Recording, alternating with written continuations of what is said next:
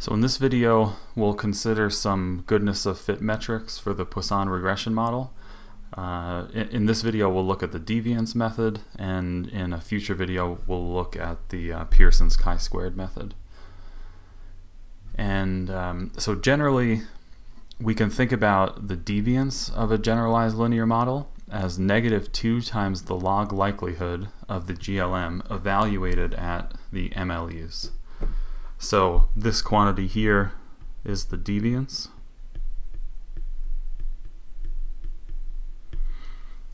And we have -2 times the log likelihood evaluated at, this is the MLE that we find through the maximization procedure.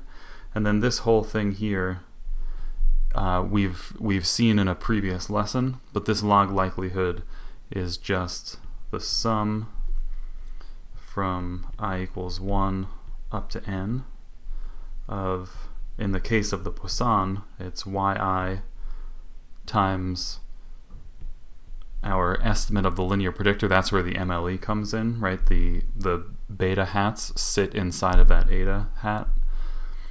So minus e to the eta I hat minus the log of yi factorial. So this is the deviance, and if our modeling assumptions are correct, a small deviance means a better fit.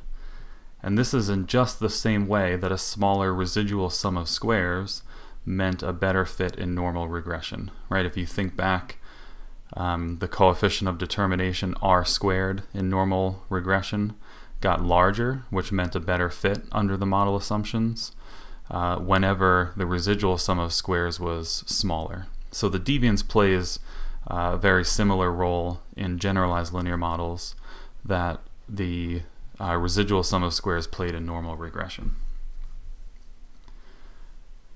And so there are a few special cases of the deviance that'll be helpful in assessing fit and that are reported in R, and so I want to talk a little bit about how those come about.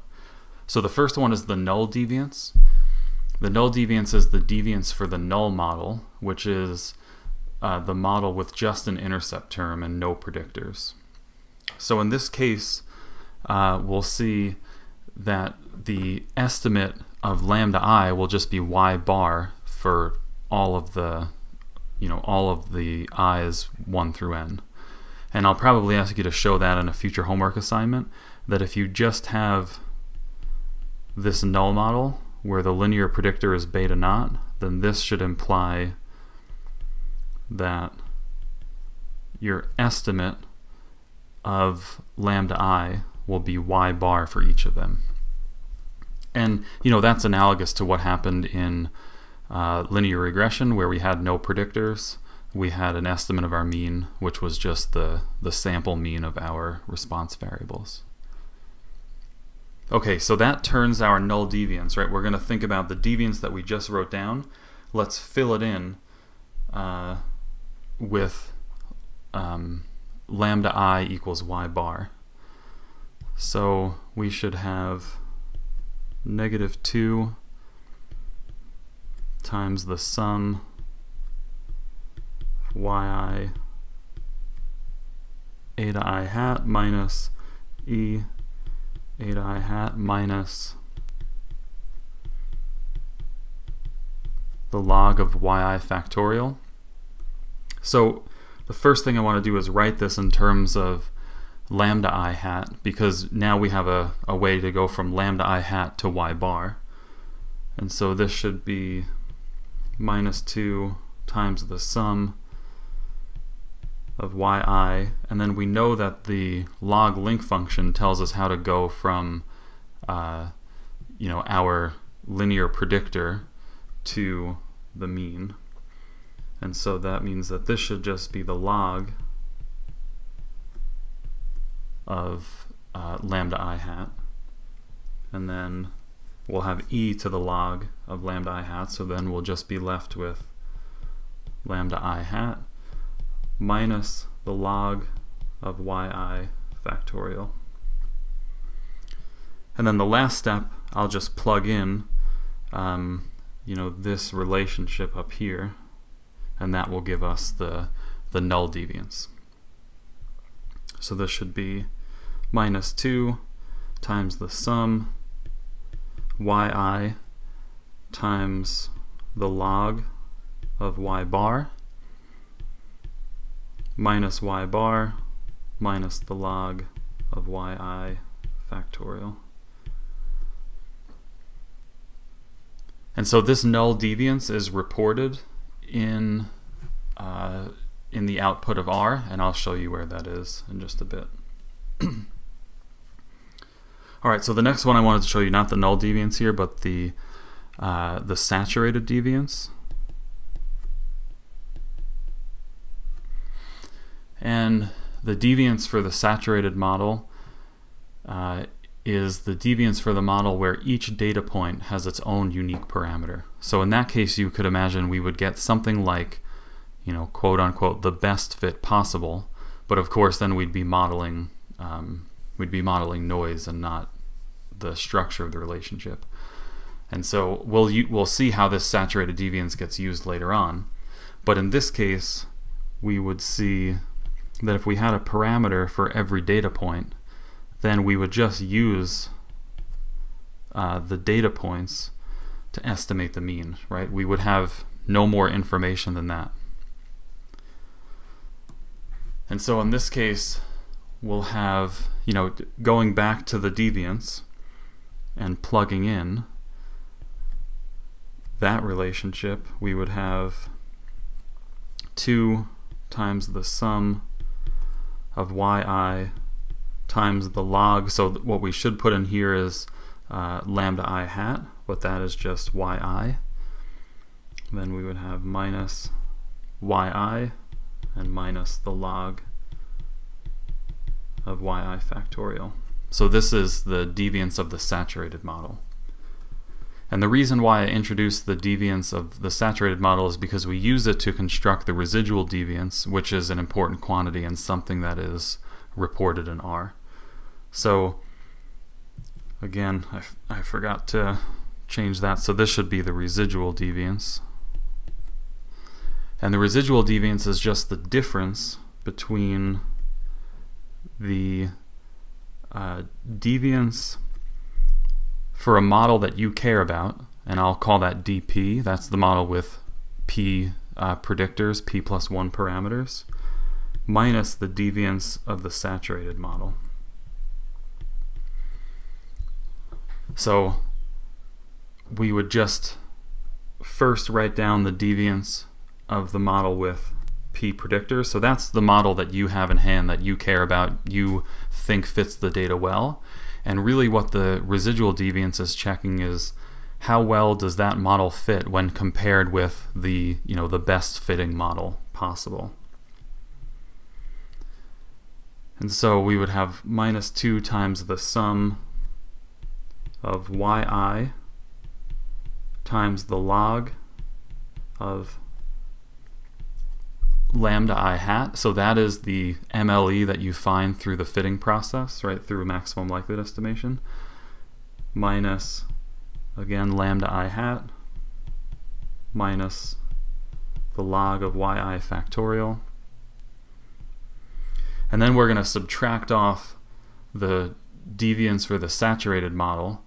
And notice, if you go back a slide, that deviance has a negative out in front, so when we subtract, we'll actually be adding 2 times the sum of yi times the log of yi minus yi minus the log of yi factorial. And then you can do some simplification, right? Bring these two things together under one sum and use properties of logs, and you'll end up getting something like the following. So you'll have a 2 times the sum of yi times the log of yi over the MLE of lambda minus yi minus the MLE of lambda.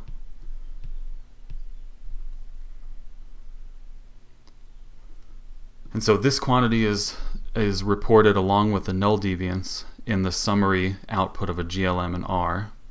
And importantly, it can be shown that the residual deviance follows a chi-squared distribution. And this is true more generally for deviances, but the residual deviance will follow a particular chi-squared deviation under a certain null hypothesis. So under the hypothesis that the P model fits the data, the degrees of freedom for the chi-squared here will be the degrees of freedom for the P model minus the degrees of freedom for the saturated model. So think about what the degrees of freedom are for that saturated model. They'll actually be 0. So here we'll see that this quantity will have n minus p plus 1 degrees of freedom. So, sorry, that means that this thing is distributed chi-squared with n minus p plus 1 degrees of freedom. So we can use that fact to construct a goodness of fit test with the following hypotheses. So we could start out with a null hypothesis that the model with p parameters, the one that we have in hand that we really care about, we can suppose that that one fits the data well. And the alternative would be that the model with p parameters does not fit well enough. And we can use the residual deviance as a test statistic.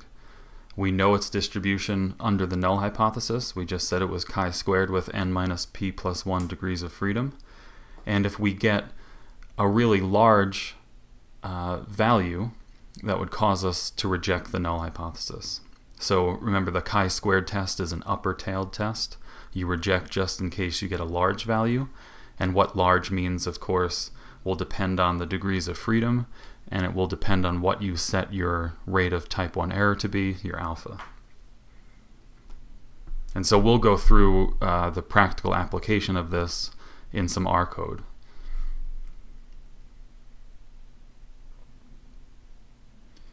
And just to show you what it would look like, right, here's some output from R. Don't worry about what the variables mean at this point. I just want to direct you to where you would see these deviances. So the null deviance down at the bottom and the residual deviance.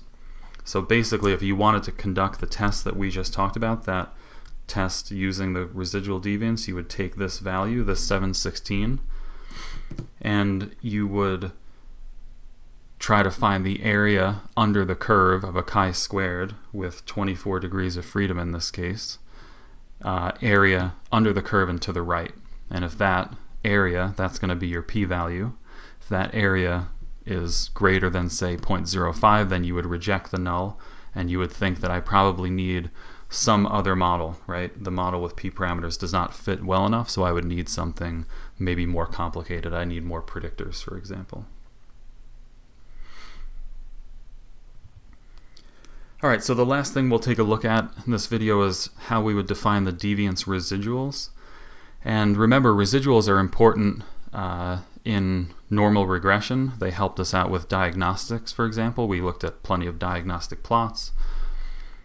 And we'd like to know, is there an analog to the residuals for GLMs? And it turns out that, yeah, we can take some terms from our residual deviance and think about them as residuals.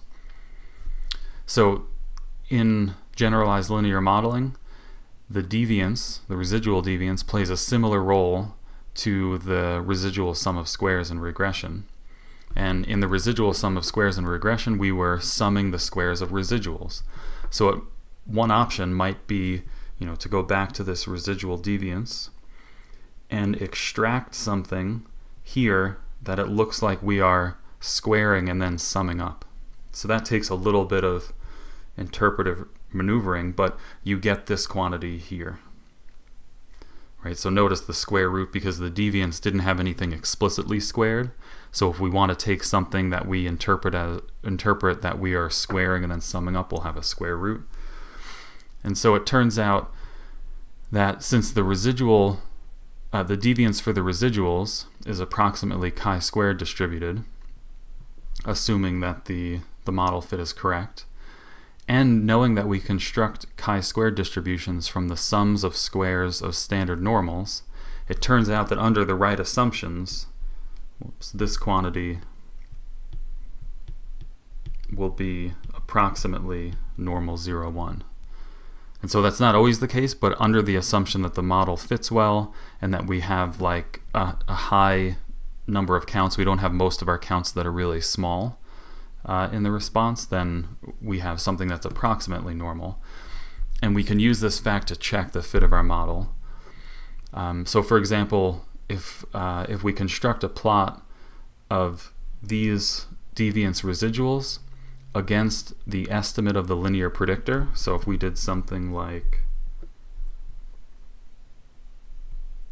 our di's against estimate of the linear predictor, and we see a nonlinear structure, that would be evidence of a lack of fit that might be corrected by additional predictors. So if we saw some nonlinear trend, it might mean that we need to take into account some other factor.